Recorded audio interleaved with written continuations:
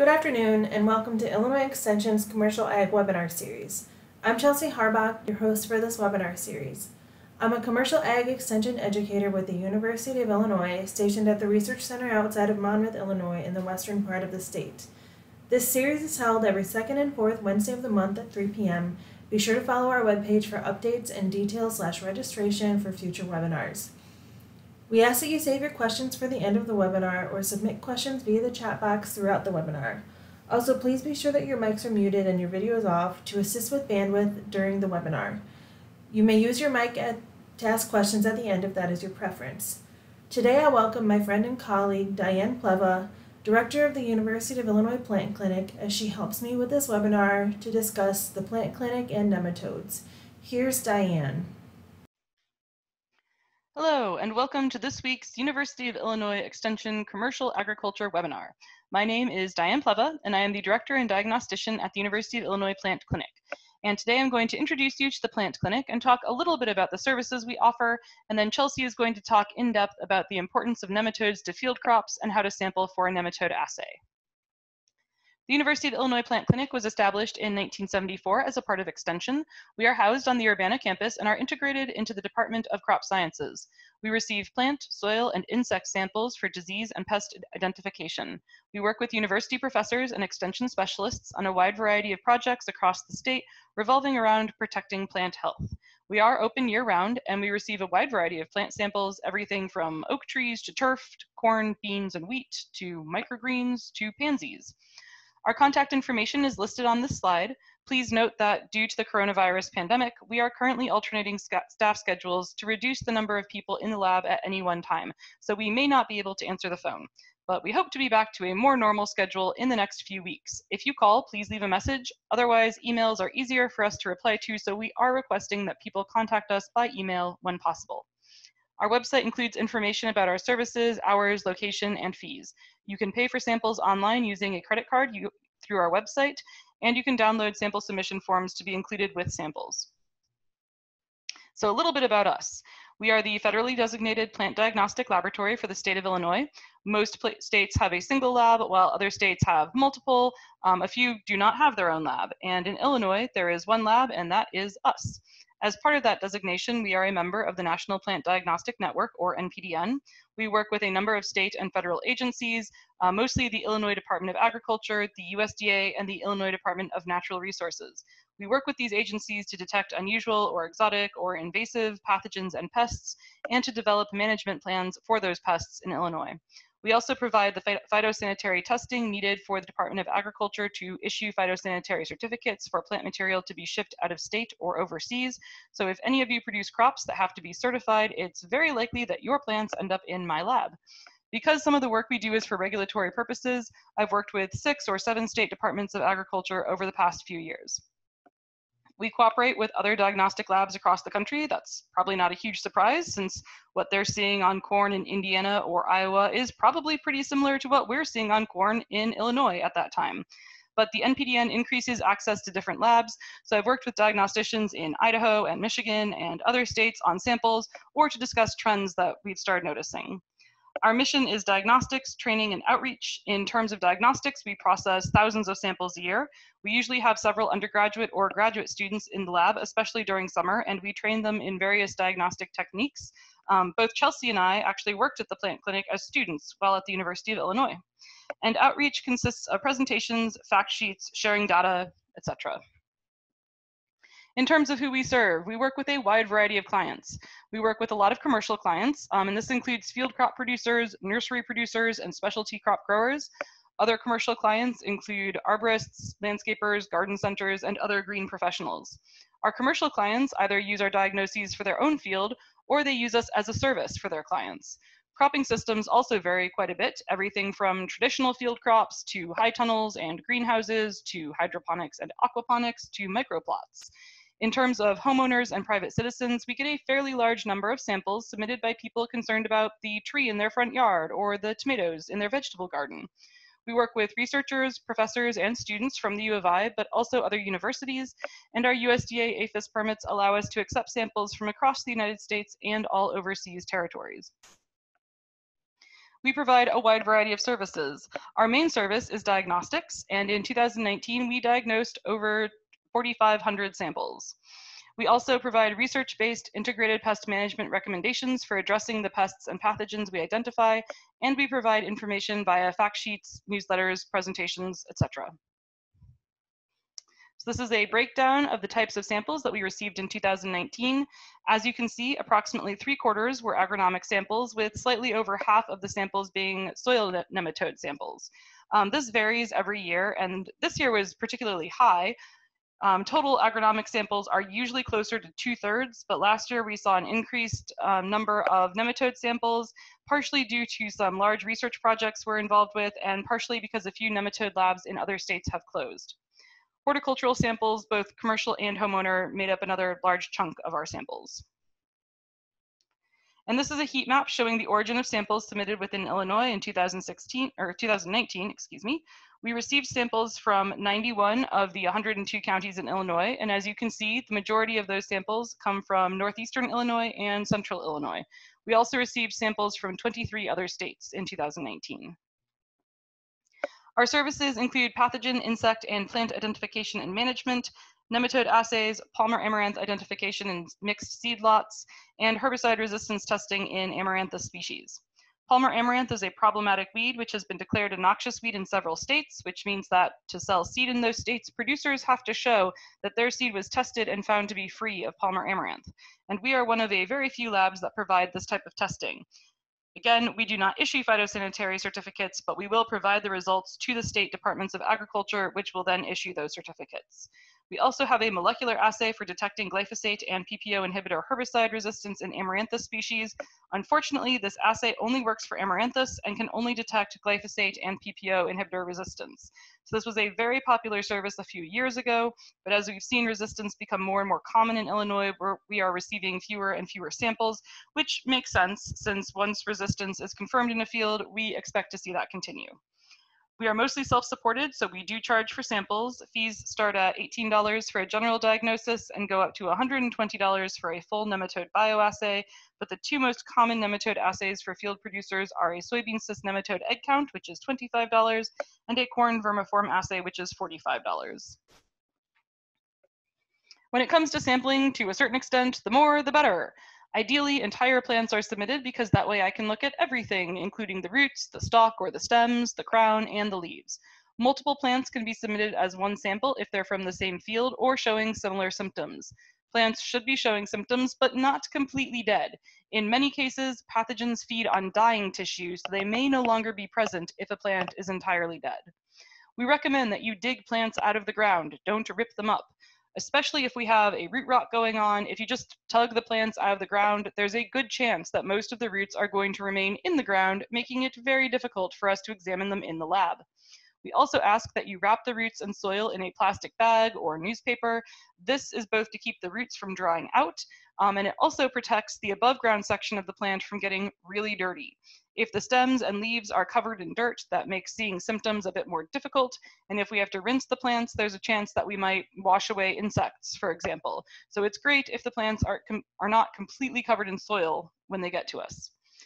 Plant samples can be shipped in a box or padded mailer. We recommend using at least some sort of padding since those packages don't go through the rollers. Flat or unpadded envelopes are often sorted through rollers, and that ends up squishing the plants and tends to make them arrive in a worse condition, which complicates diagnosis. Please include a sample submission form. These are available on our website. There is a general diagnostic sample form, which is what you'd use for a plant sample. There are a lot of questions on the form, including things like soil type and % organic matter. We just ask that you fill out as much information as you can.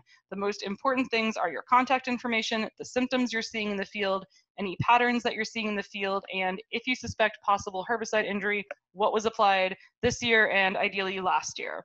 More information can be helpful, but it may not be necessary, and I don't want people getting overwhelmed with all the information we ask for. If you are submitting more than one sample, make sure you label the samples and include a sample submission form for each.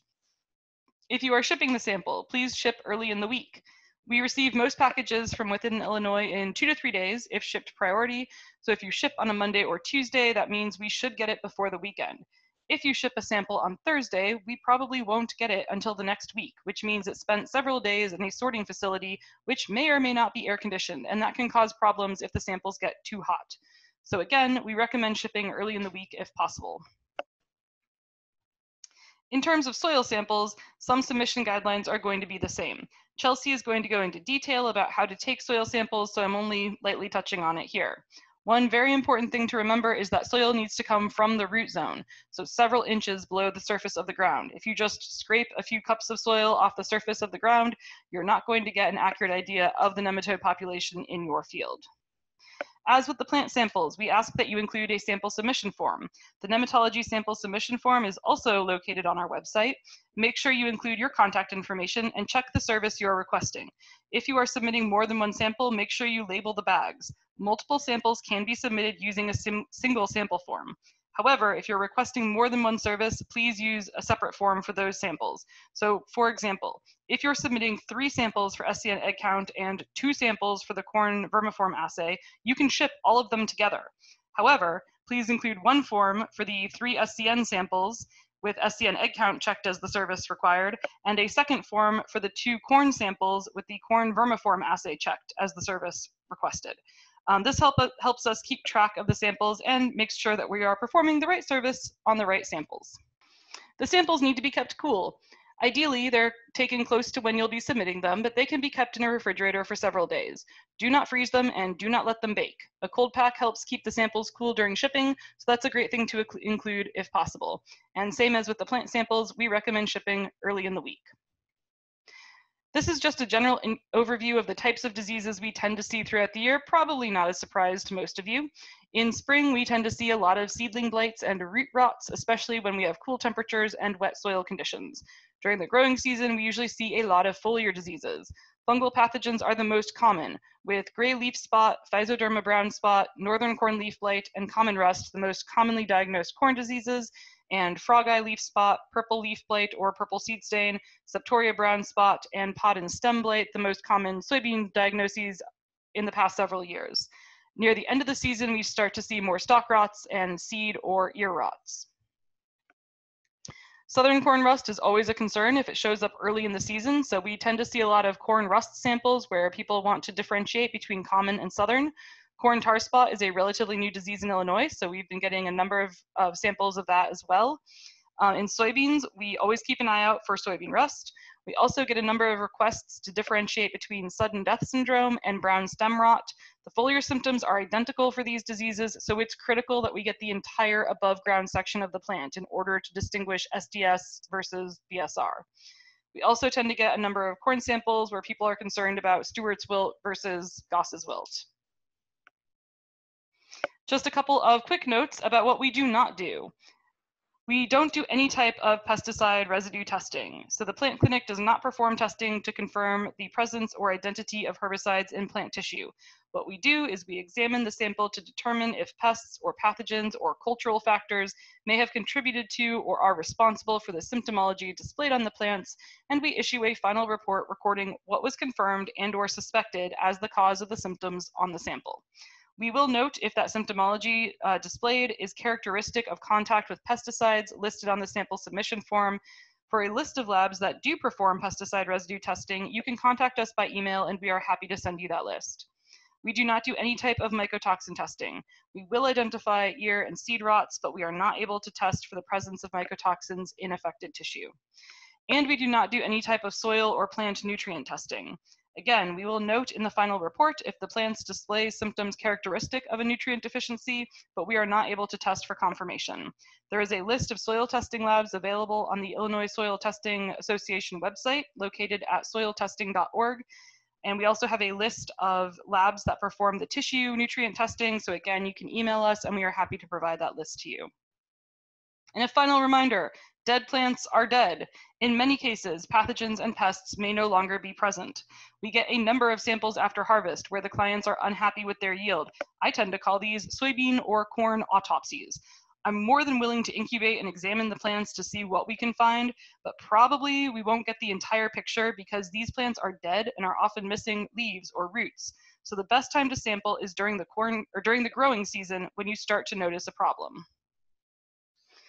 And finally, I just want to assure you that we are open. We're open year-round, and we've been able to stay open with some changes even during the pandemic. Currently, email is the best way to contact us, and our email address is plantclinic@illinois.edu.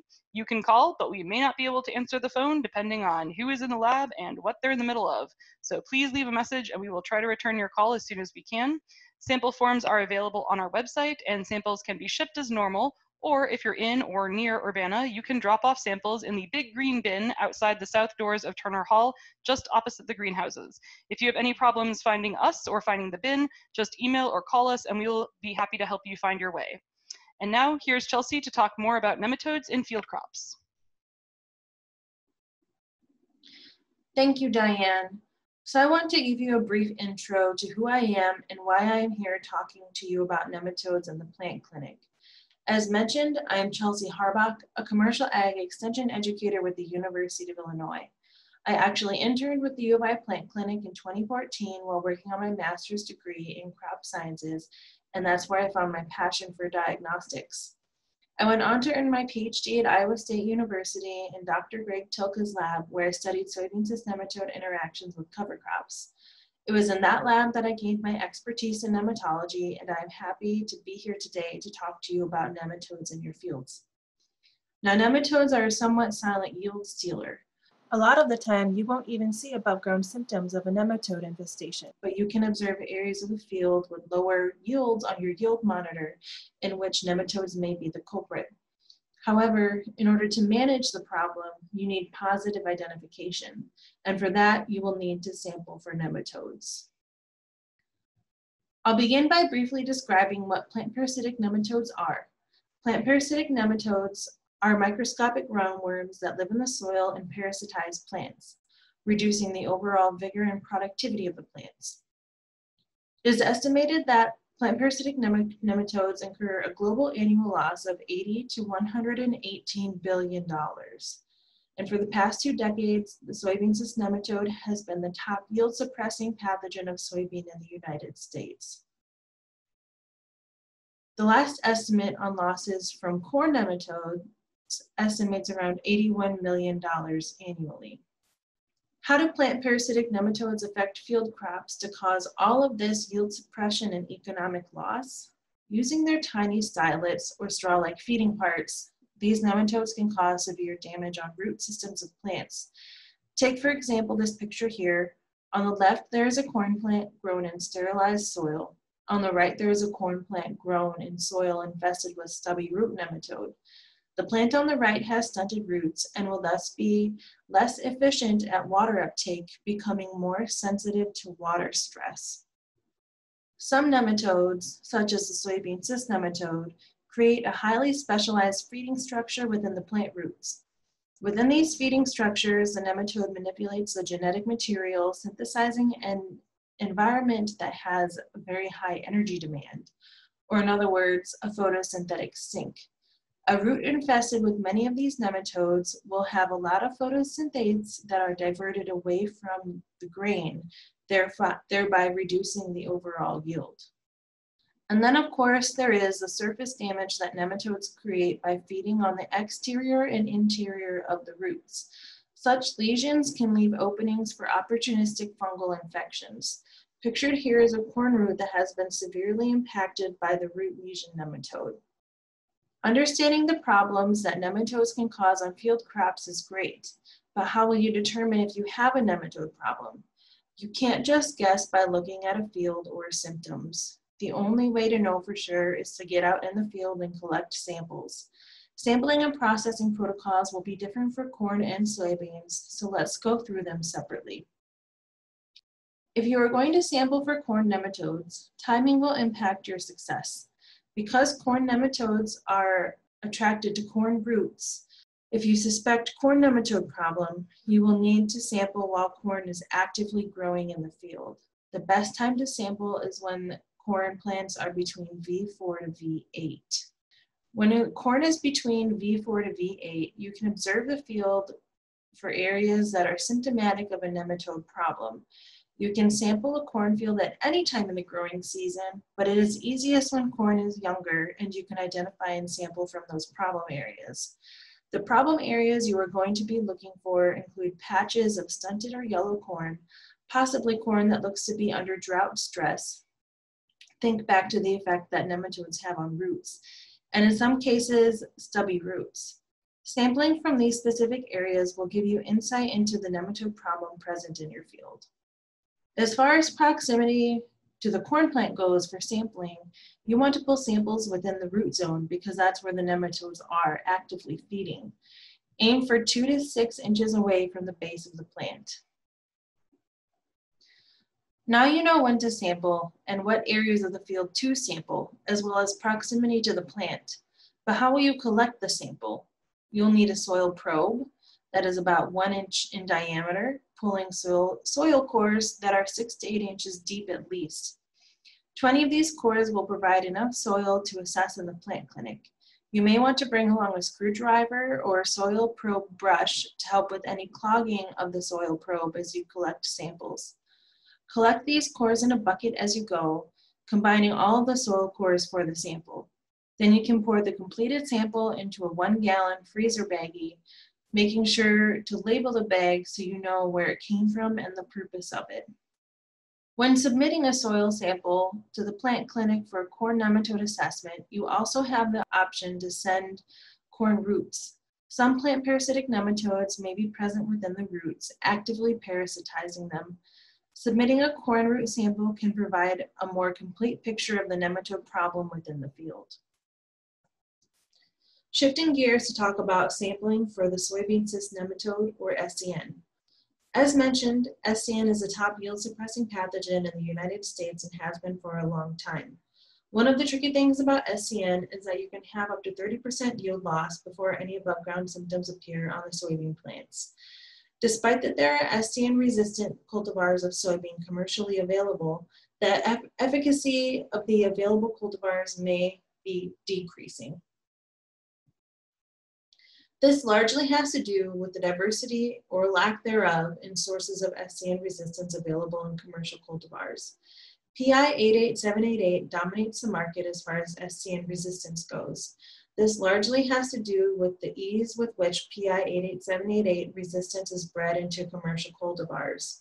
However, as we have seen with weeds and glyphosate, as well as corn, rootworm, and BT, relying on a single source of genes for management of a pest can cause some issues.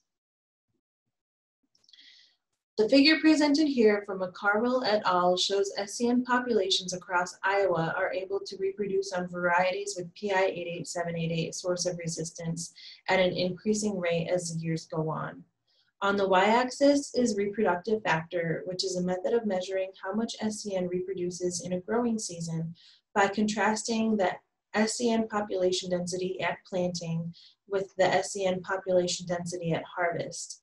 Any number above 1 indicates an increase in SCN population density from planting to harvest. And in this graph, you can see how many varieties had a high amount of SCN population density increase from 2001 to 2015.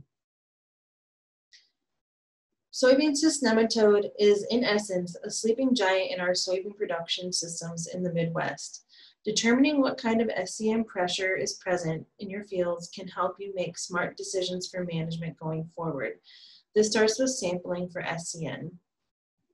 Sampling for SCN differs slightly from corn. For SCN, you want to collect 15 to 20 soil cores for every 20 acres, with cores reaching about 8 inches in depth. From there, you can combine the cores in your soil sampling bucket and then put them in a gallon-sized freezer baggie to be sent off to the plant clinic. Be strategic when thinking about sampling for soybean cyst nematode. Being a soil pathogen, SCN occurs in patches within the field, and some areas of the field can be more likely to have an SCN problem. Think about sampling towards the field entrance separately from the back of the field, and consider sampling a hillside separately from a lower lying area. Additionally, if you know the pH distribution of your field, sample areas with higher pH separately from areas with lower pH. Of course, this isn't completely necessary, but it will provide you with the most comprehensive look at your SCN problem in your fields, which can give you the best foundation from which to develop an effective integrated pest management strategy. The soybean cyst nematode cysts are extracted from the soil for analysis in the plant clinic. And as these cysts are stable and do not move around in the field without intervention, sampling for SCN can happen at any point in the year. However, the best time to sample is either in the fall after harvest but prior to the soil freezing, or in the spring prior to planting when soil conditions are favorable. If you need or want to sample in the season, you should sample from within the root zone in patches of soybeans that are yellow and or stunted. However, remember that SCN can suppress up to 30% of yield before the soybean plant exhibits any above ground symptoms. So you have your sample or samples collected and are ready to send them off to the plant clinic. Following are details on how to send samples and what diagnosticians in the plant clinic do to get you answers about the nematodes in your fields. Here are some important guidelines to follow when preparing to handle, label, package, and ship your soil samples. It is important that your collected soil sample be kept in a cool and shaded place. The sample should be refrigerated if you cannot ship the sample the day you collect it. Remember, nematodes are living creatures, and in order to do accurate testing in the lab, they need to stay that way. Keeping samples out of the hot sun is key. Be sure when packaging your sample or samples that the bags are properly sealed and labeled with a unique identifier, such as the name or location of the field.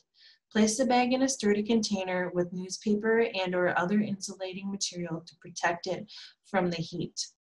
Again, be sure your sample or samples are labeled in a manner that both makes sense to you and is also reflected on the plant clinic form included with the sample, and indicate whether the sample is intended for corn nematode testing or SCN testing. And finally, when shipping your sample to the plant clinic, time is of the essence. Thinking about the day of the week you are mailing and how fast the sample will arrive. If you can't overnight it, be sure you mail early in the week to avoid the samples sitting in a hot mail truck over the weekend or holiday.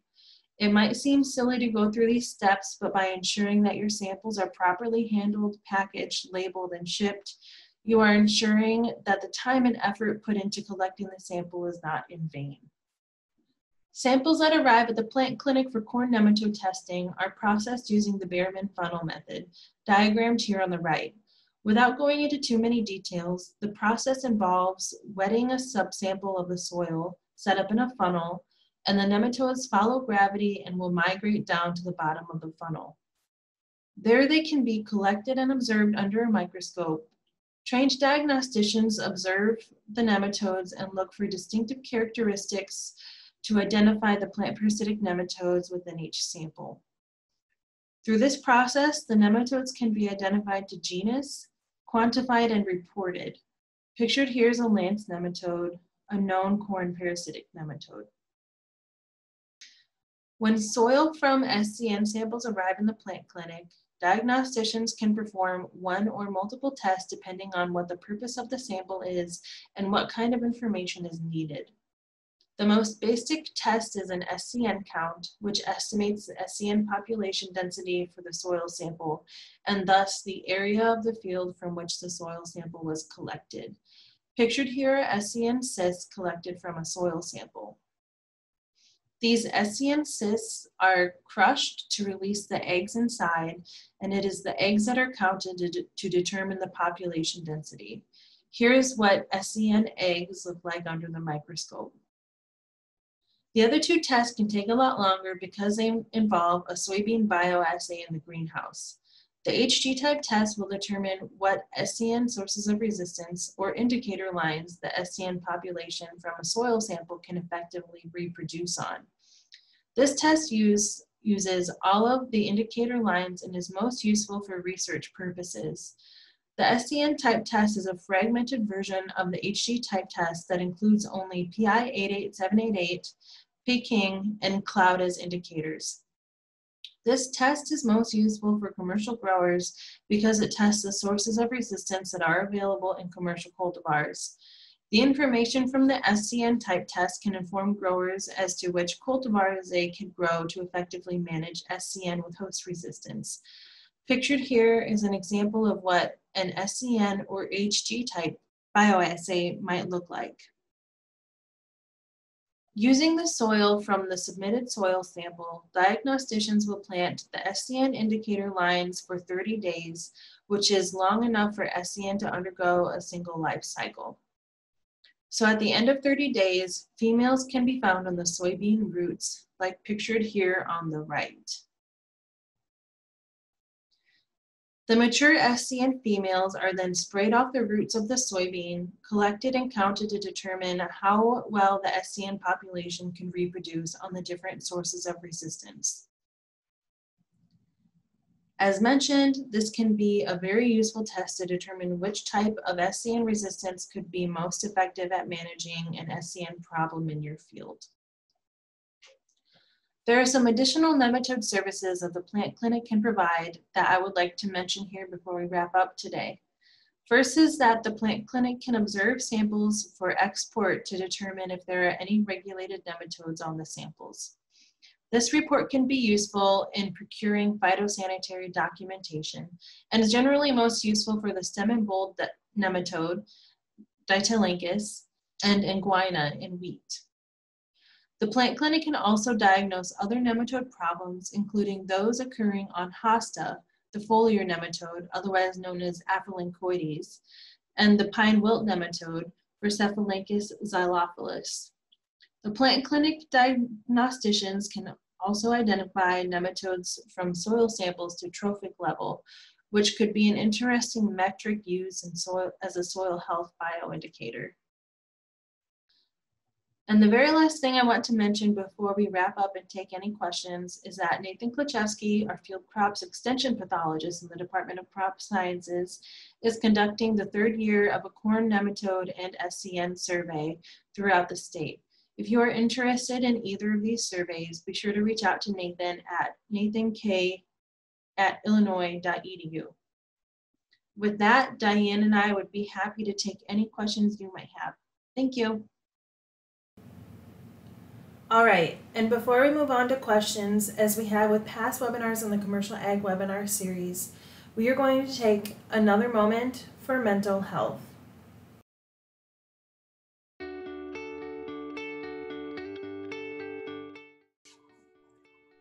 Have you ever talked with a therapist or tried to find one? What's the difference between types of providers, and where should I go to find the right provider for me? Hi, I'm Courtney Cuthbertson, and I'm an extension specialist with the University of Illinois. In today's Moment for Mental Health, we are going to talk about different types of mental health providers and how to find them. There are many types of mental health providers, and it can be hard to know which one might be the right fit for you.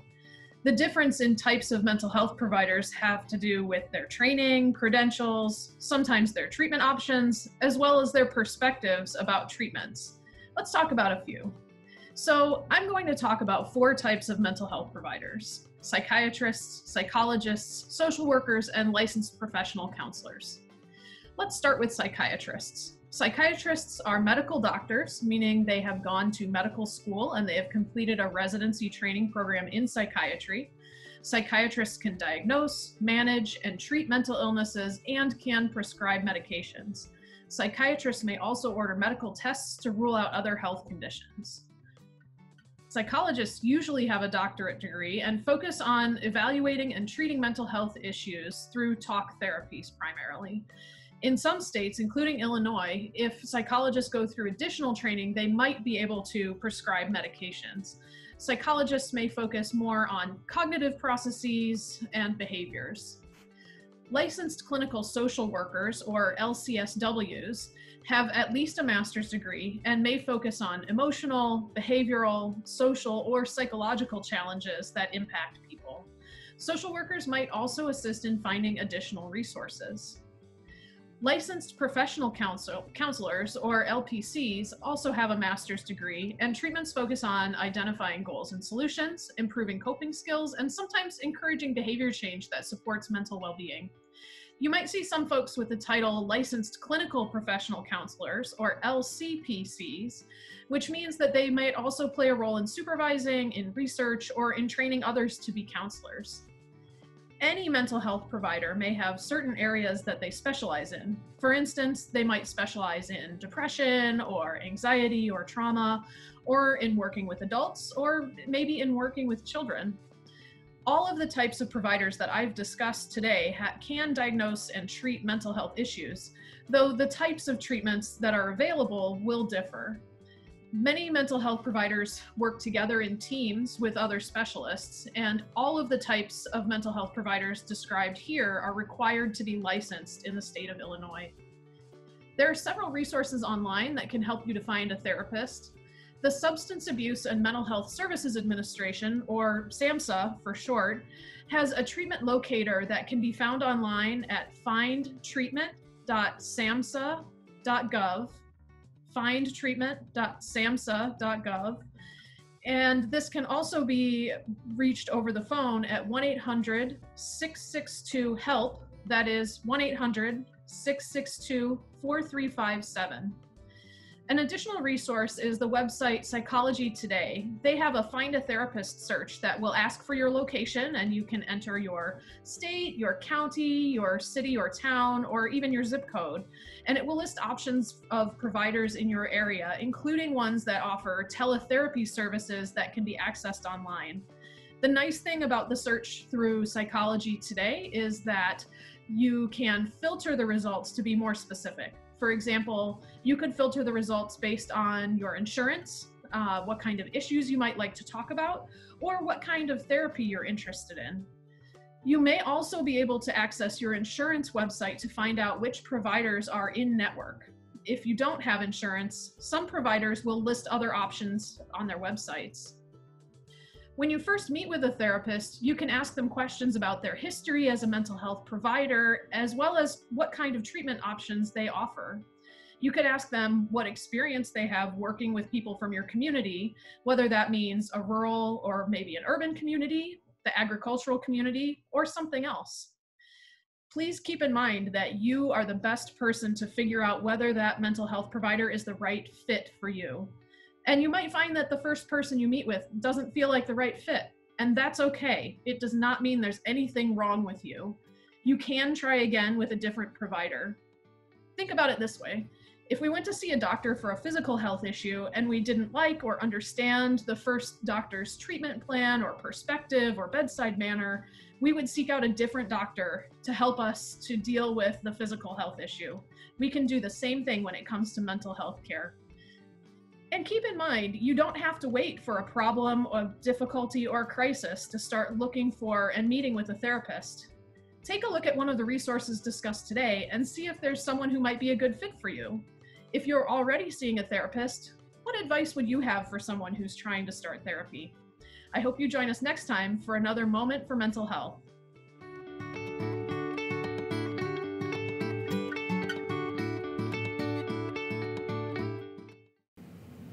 All right, and without any questions on this webinar, we're going to go ahead and wrap up.